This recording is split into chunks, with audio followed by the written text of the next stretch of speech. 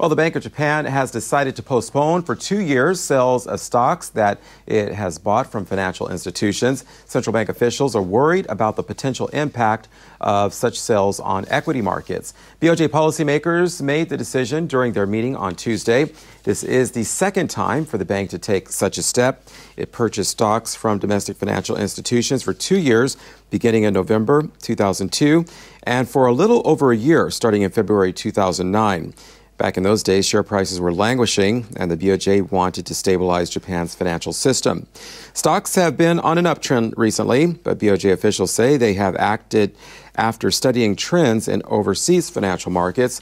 The sales are now scheduled to start in April 2016 instead of next April.